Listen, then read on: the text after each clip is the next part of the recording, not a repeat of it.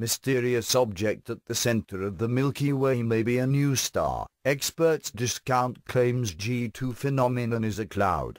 University of Cologne scientists say G2 cloud is actually a star.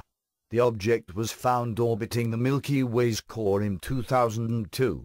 It was thought to be a cloud of gas orbiting the supermassive black hole. But the team says it is too compact to be a cloud of gas. Studying the object could reveal how black holes feed on material.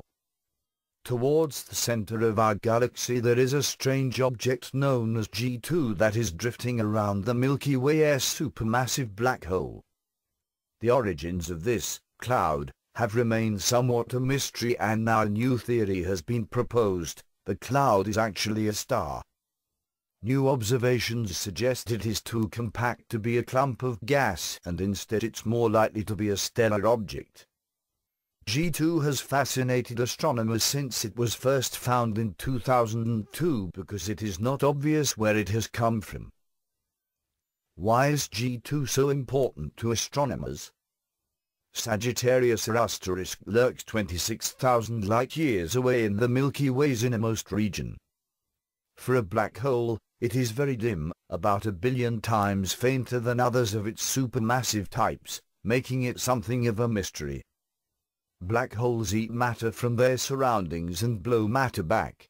The way they do that influences the evolution of the entire galaxy.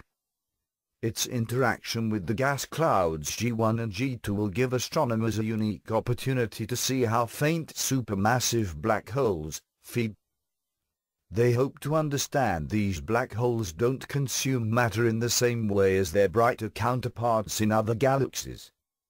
The findings could shed light on how stars are formed. Thank you for watching. Please subscribe to us on YouTube, Facebook and Twitter. You can visit us on www.therealthingmeme.webs.com.